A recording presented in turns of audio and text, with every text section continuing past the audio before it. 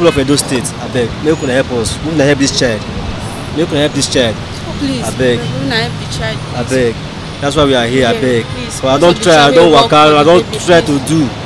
Find how I want to raise money. Still, my effort no reach. Father of the child, Mr. Chris Onyemachi, said the baby was born with a fractured legs and knees, which they have been managing since birth. He said at the moment they were referred to a hospital in Lagos where the major operation will be carried out with a sum of 1.8 million naira.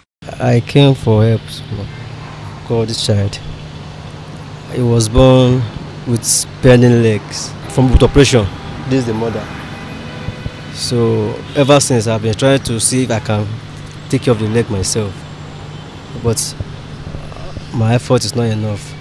So right now the child needs operation for the leg, and the doctor said to cost sum of 1.8, of which I don't have. Even now I don't even have good job to do, because the ties that I'm using before to take care of them, I sold it for this same problem.